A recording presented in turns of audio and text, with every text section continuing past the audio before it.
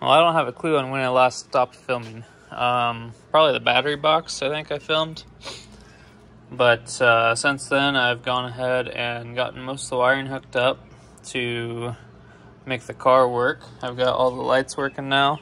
I had a problem with the passenger side turn signals, and it was dimmer and faster on that side, but it also flashed both sides, and it wouldn't flash at all when you had the running lights on. So it was crossing over or bridging over to the running light wire. The signal wire was crossed over, which is these two wires here. So it's either in that socket or it's behind the socket. For now, I just wiggled it and it's working.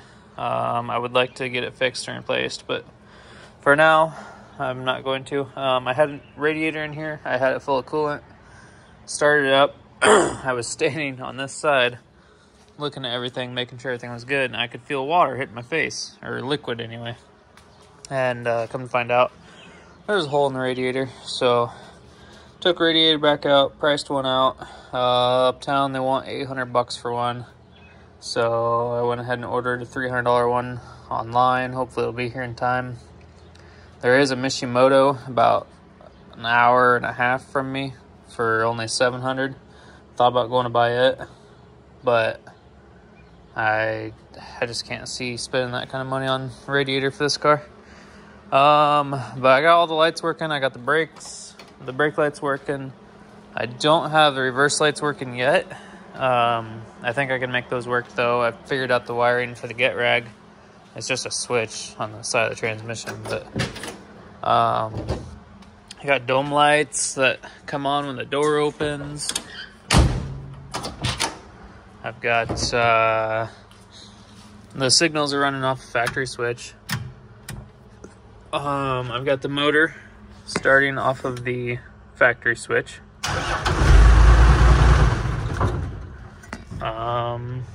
What else do I have going on? Oh, I got my throttle pedal figured out. I think I might have filmed that little bracket that I made that goes through the firewall. Got the Hydro Boost bled. That was a friggin' nightmare. It took about 2 hours, but we finally got it all bled. So we got power steering, power brakes now. I made that goofy little valve cover. I ain't never seen one made of wood, so thought I might do that. It's just made out of rough sawn eastern cedar, and I'm gonna go ahead and probably sand it down just a little bit, and seal it, or stain it and seal it, and then put it back on there. Oh, I got the fuel shut-off solenoid wired up, obviously, because it's started and shut off with a key, so that's working good. I've got made this little bracket here. It's just one screw on the bottom, and then zip ties, and then a screw into here. I was gonna put another screw over here, but I don't know if I like that bracket just yet, so I'm just gonna leave it for now. And that's why the zip ties are here too, because I didn't want to put bolts in, and I was being lazy. So we'll see how that bracket works. That's for the clutch pedal, and so far I'm pretty happy with it. I think it's gonna work just fine. I made this little cover here for the fresh air, where the fresh air goes into the cab. I just blocked it off for now and put a couple grommets in there, and I'll run all my wiring and my gauge wiring through there and stuff like that. I've still got this to cut out. It looks awful right now, and it's probably gonna look kind of weird when I'm done, but I don't care. I did get the trunk pan where the spare tire used to go. I got that welded in. It was getting really rusty here and here, so I'm just gonna go ahead and put some seam sealer on it and call it good. Need seam sealer up in there as well, and a couple other spots like there. This here I'll probably do just a little patch, and then I'll do seam sealer across here. Yeah, I've got quite a few things knocked off the list. I had a ton on the list, but I've been wiping away everything that I've done, and I've still got quite a few left to do, but it's coming along. It's I've had a couple pretty big setbacks, like the radiator, and I forgot to order a fuse block, so I can't really do any of my wiring legit any more than I already have until I get that new fuse block. It won't be here till Tuesday. So yeah, I gotta get this floor cleaned out and wire wheeled, seam sealed, and painted. And yeah, I wire wheeled most of the trunk. I've got a little bit more to do back there. I'd like to figure out the stereo, makes the factory stereo work. I've got power to it, but that's all I've got figured out so far. So, yeah, for now it's gonna be the way it is, I guess. Trying to think what else I got figured out on this. I can't figure out the wipers yet.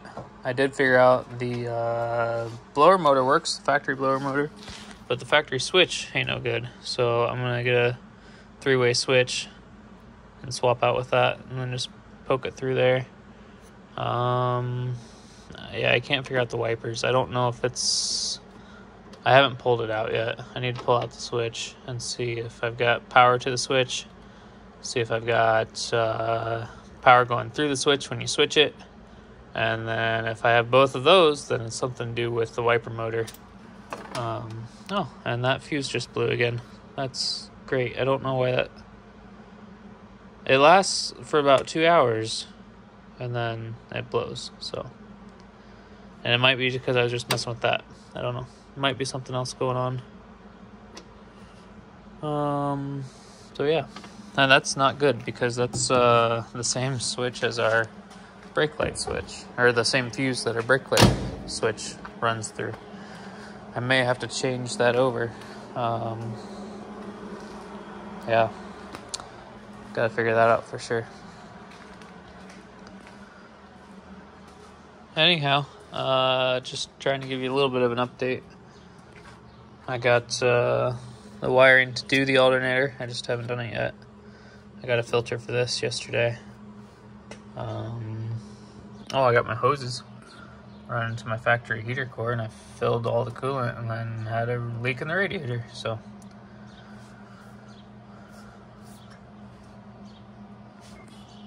I got the factory wiring going to the fan. I did test the fan, so... And then I did run power to it and made sure the wiring was good, and it is. I guess that's all I got for it right now. Ain't much of an update, but... Oh, I got a mirror. My buddy had a mirror. And I had to rob parts from the old mirror. Wherever it's at. Right here. And I made it work, though. I just robbed the backing plate. And... because the backing plate he had didn't have screws in it, and I tried to put my screws in it, and they weren't the same thread, so I just stole my backing plate out of that one. But now we have a mirror that has glass in it, so that's pretty cool. I'm not sure if I should leave this sticker on here and make people guess, or if I should just have no sticker or put a Cummins sticker on it, or what I should do, but I cut the inner fenders out some more. Kind of matches the frame height a little bit. Now the tires don't rub. The tires do not rub on the front. We got probably 3 inches right there, and when it turns, we've got probably an inch and a half. So I'm pretty happy with that.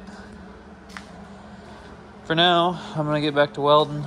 I've got a bunch of fabbing to do and bumpers and cutting this out and welding, and I got a busy day, so we'll catch up with you later. Well, I got to making seat brackets, and these 2004 to 2008 Grand Prix seats, these came out of a GXP, so they got the cloth inserts, but their front mounts are riveted. I didn't really feel like drilling out the rivets Could have ground them off, but then I have to take the plastic off, and it was just going to be time consuming. This was time consuming as well. I used a grinder and jigsaw to make these. But it's 1 1/4 tubing by 2 inch. 1/4 inch wall, I believe. Or 3/16 wall, maybe. Pretty hefty, though. A lot heftier than what the Grand Prix was mounted to, actually. And it's just as hefty, if not heftier, than the actual mount there. So, they just had 2 slots in the unibody of the car.